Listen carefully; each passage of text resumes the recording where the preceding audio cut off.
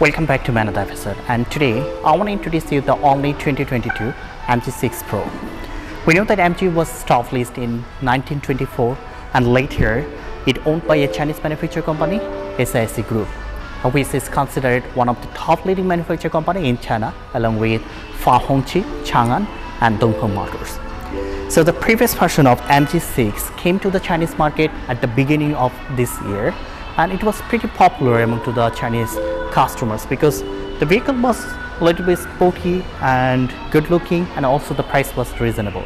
So MG tried to upgrade the same design. So let's talk about the all new 2022 MG6 Pro. The MG6 Pro came up with the new front grille, which is functional with a front camera, and they use the air diffuser at the front and also at the back. And here also you will get the same LED daytime running light, LED fog lamps and the LED headlight, and it will ensure the optimal visibility on the road day and night.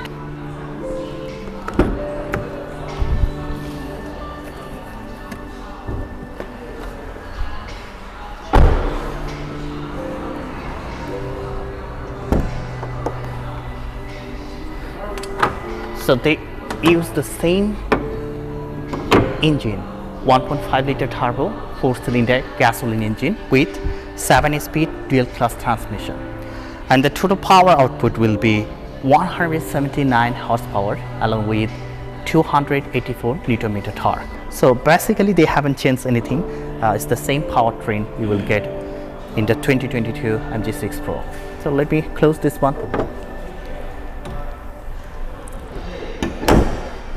Look at the side view of this new vehicle. It looks pretty good. Especially I like this black design. They use the black color at the front, side and also rear. It looks pretty good. So the height for the car 1.4 meter, length 4.7 meter, and the wheelbase is 2.7 meter. Front wheel distance 1.6 meter and the rear wheel distance 1.6 meter. Ground clearance, it will be around 20 centimeter, not more than 20 centimeter. There is no camera with the side mirror, but should have a camera. And you will get 17 or 18-inch wheels with Bridgestone tire, and the tire size is 225 by 45 R17 or R18. Only 2022 MG6 Pro, it looks so sporty from the back.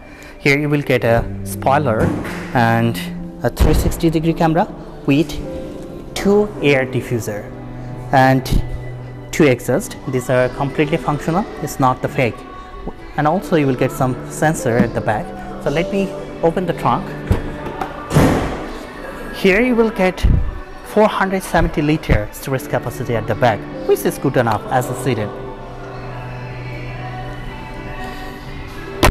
And the LED tail light is the same design we used to see in previous version, so there is no difference. And here you will get the trophy signature and the fuel tank. You can carry 50 liter fuel, and the fuel cost will be 6.2 liter per 100 kilometer.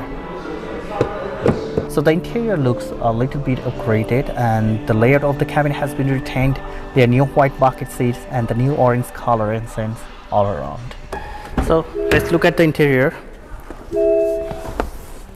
It's power adjustable seat. You can adjust your seat, and you will get the same kind of leather wrapped steering wheels we used to see in the previous version with 2 paddle shifter, and here is the super sport button.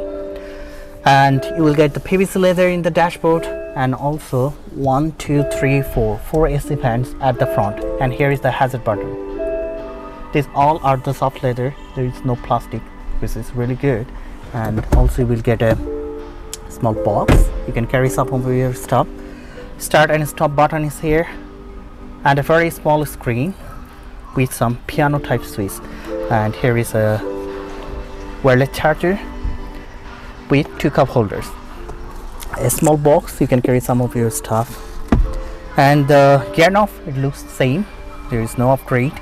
And a hidden space with 2 USB ports.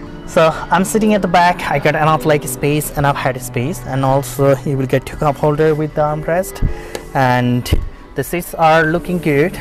It's very soft and the color combination is also good. Here you will get 2 USB port and also 2 AC fan. Let's talk about the performance of this vehicle. 0 to 100, the acceleration speed, they officially haven't mentioned yet, but they told me it will take around 7.3 or 7.4 seconds. And the top speed is 210 km per hour. As I mentioned it before, it got the same powertrain, 1.5 liter turbo 4-cylinder gasoline engine with 7-speed dual class transmission. So for Chinese market, the price is only 110k RMB to 130k RMB. If I convert to the US dollar, it would be around 17 to 19,000 US dollar.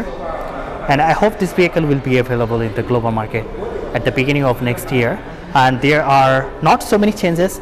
Actually, it's the same vehicle, same powertrain, same interior, same rear, but it got a little bit new design at the front and came up with a new front grille. So that's all.